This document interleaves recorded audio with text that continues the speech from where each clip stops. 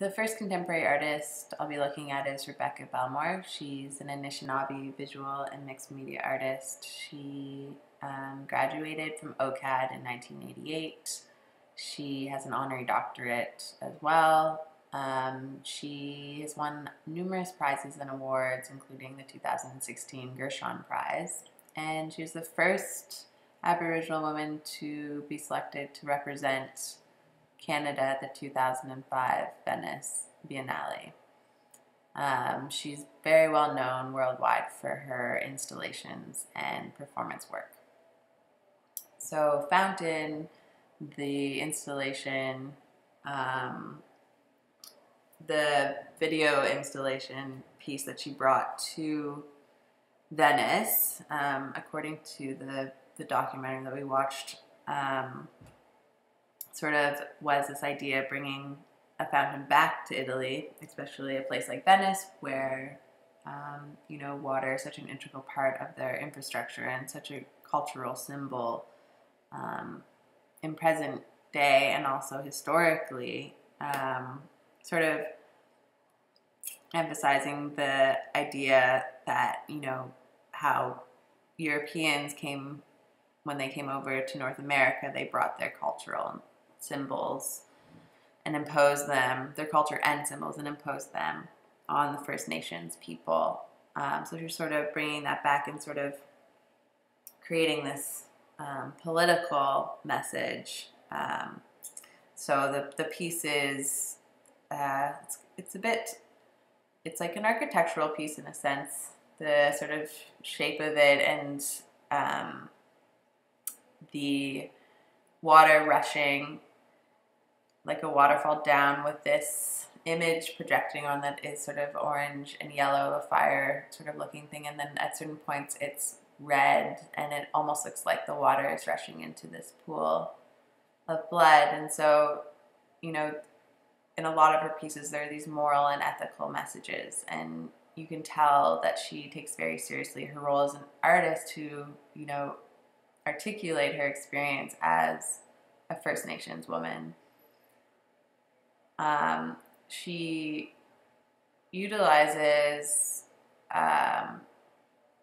representation of Western visual art, especially referencing historical contextual eras such as the Victorian period or the Renaissance, seen in this print, which is the woman in the image is, or the entire image is a reference to Inger's Le Grand Odalisque, and you can see that, and as the MIA website writer writes, that she uses the body to address violence and injustice against First Nations people, especially women. A member of the Anishinaabe Nation, she affirms, "My body is a place from which to address the whole notion of history and what has happened to us as Aboriginal people." And I really was drawn to this. This is at the One Gallery, the Raise a Flag exhibition at OCAD, and I stared at it for a long time because it's such a visceral piece, and you can really, just the scar and just that feeling of pain, when you're looking at it, and you can tell she's trying to, convey the effects of colonial violence and sort of the scars that it's left even, to this day. So this piece is a representational piece, and also she seems to have this theme, and it's almost this way of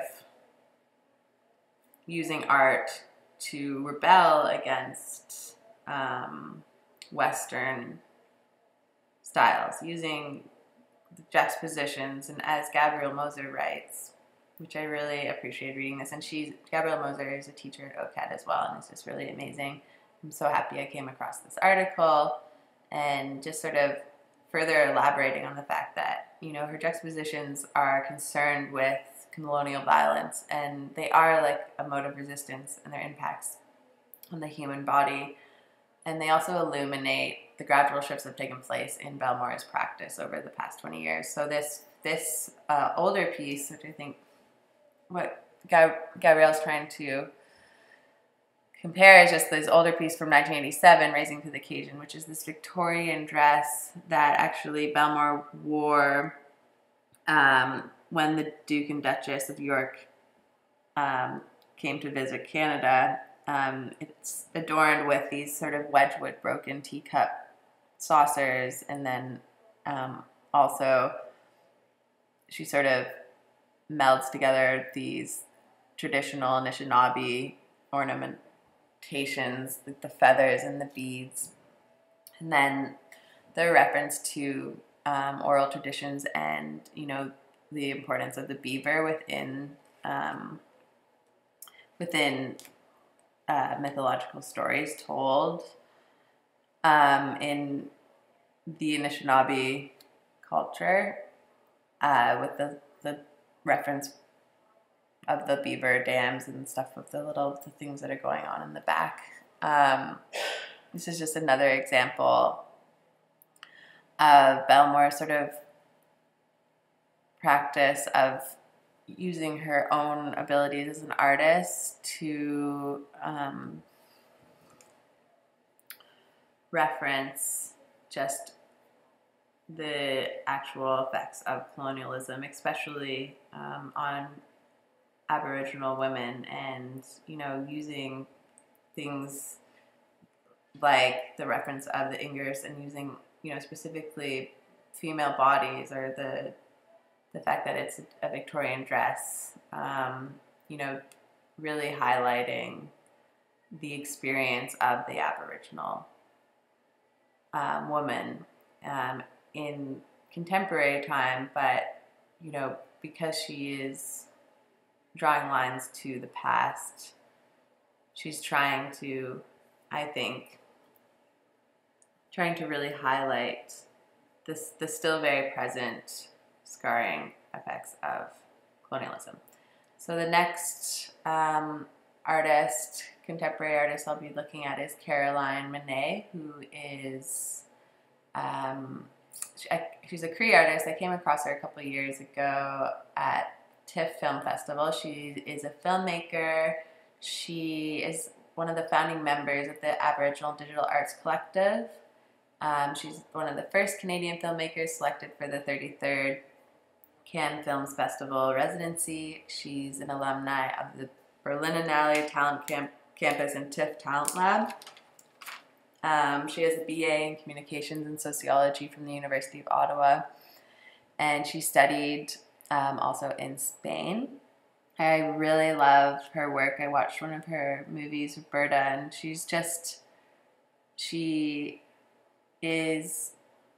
has an excellent style. She's a lot of her work is highly saturated. So the filters or whatever she uses, even though it's she's shooting real people, it almost looks, because the lines and everything looks almost so perfect, it almost looks animated, and it's just very clean. And then she has sort of this auteur vibe to her, because her narratives aren't linear. She, even in Roberta, which is much more linear than this experimental film, which was her first I believe, film, one that got the most, it premiered at TIFF in 2009, and she was very well received. This is a little bit more expressionist compared to Roberta. This is very much, you know, the very much sort of this surreal sort of short film that is centered on this one character, this one individual, and you're sort of, as a viewer, you're observing this one character going through this sort of dreamlike state, with her grandmother in the background, sort of whispering and telling her stories, and sort of it's kind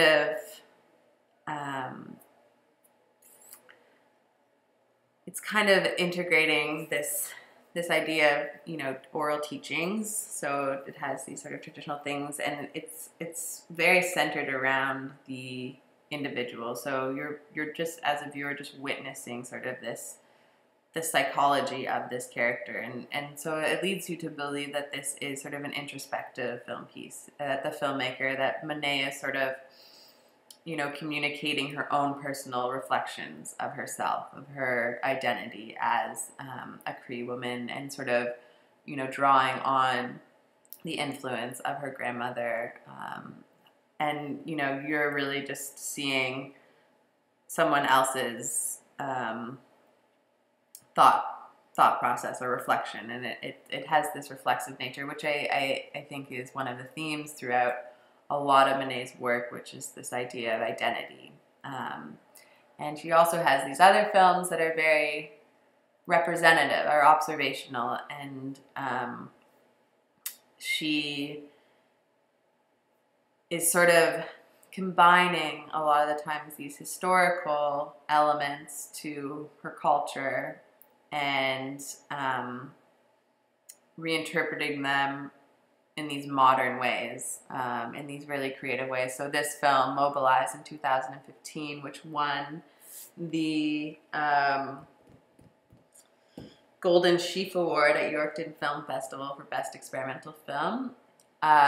It's all old footage from the National Film Board, and the score is done by Tanya Tagak, and it combines once again sort of the cuts, and just the very quick cuts is sort of done in this non-linear way, which is sort of this modern style of taking this old footage and a lot of traditional Aboriginal practices like canoeing and all of these sort of like movement shots that sort of convey this narrative of like a timeline, or this like constant sort of continuing history, or continuing into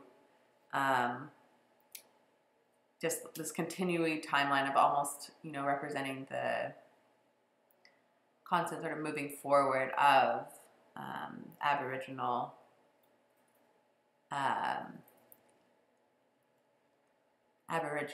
history, and sort of this the actual going from the past to now. And she has these sort of really unique takes and modernist abstractions that you see sort of injected into all of her films, making these sort of hybrid representations of Aboriginal life, not only in the past but also contemporary. And it's a lot of her films are very altruistic, because you're really just, as a viewer, just sort of seeing through her choice of perspectives, which is not, you know, there's a very atypical to film. Her filmmaking is very different than, you know, like a beginning, a middle, and an end. Mobilize is just sort of this consequential stream of footage, and sort of a stream of consciousness, but you're always sort of moving while you're watching it. Yeah, so she is just, I think, a really great up-and-coming filmmaker to keep an eye out for, especially just her. She's very, all of her films are very different, and they're just really excellent interpretations. The next sort of reinterpretations of okay. The next artist, the final artist I'll be looking at, is Mark Igloliorte. He is identifies as an Inuk artist. He grew up in Happy Valley, Goose Bay, which is the military air base, or at least I believe that's where he spent a lot of time, and his father lived or lives. He is a multidisciplinary artist, but he's, I believe, pretty much namely a painter and a drawer. I know he definitely does some films too. He won the Lillian Weinberg Award in painting and drawing, the Reveal Indigenous Art Award, and was longlisted for the Sobey Award in 2012. He has his BFA from NCAD, his MFA from Concordia, a Bachelor of Education from Memorial University, and currently is teaching at Emily Carr. I was drawn to him because I saw him speak at the on-site gallery a couple months ago. These diptychs, I believe he did for his thesis.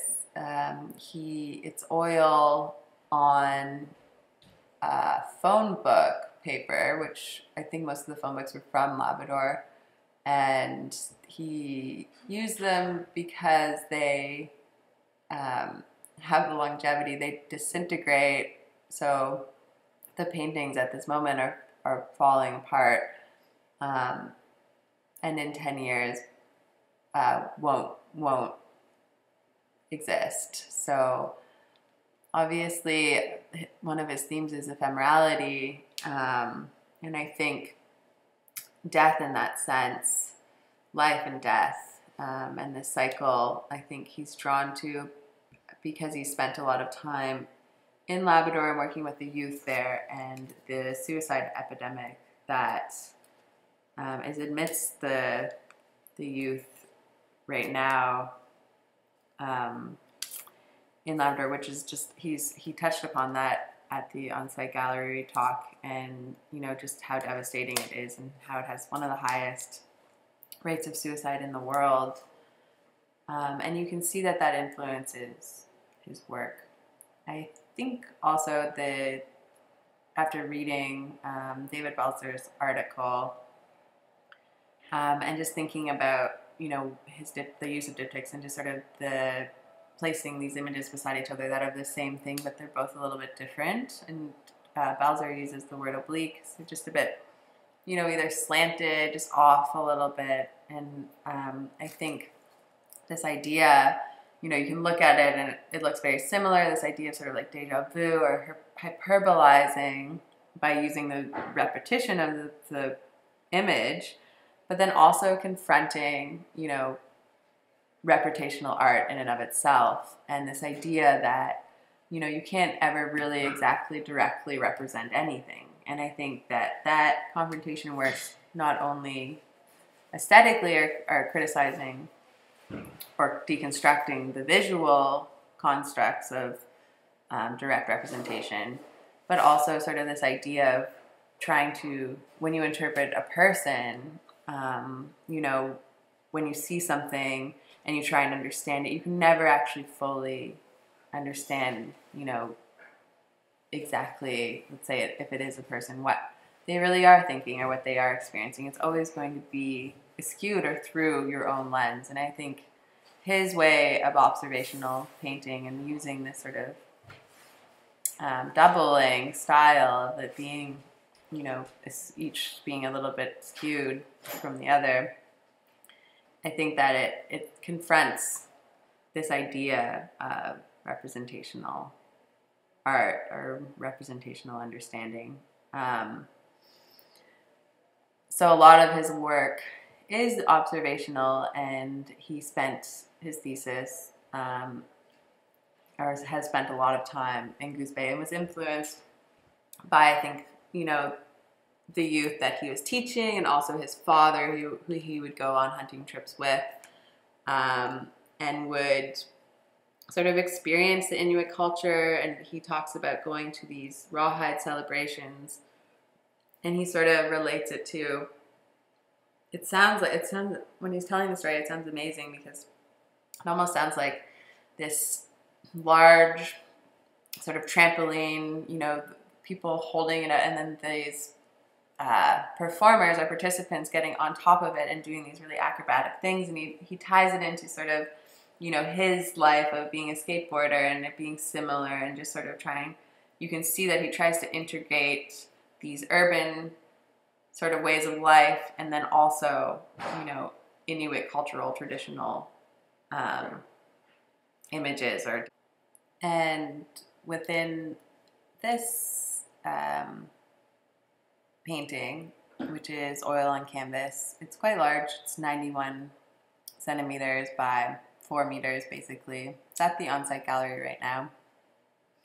I think it's a good example of him sort of capturing this, relaxed moment of probably kids hanging out, the backdrop of the town, this encapsulating the culture.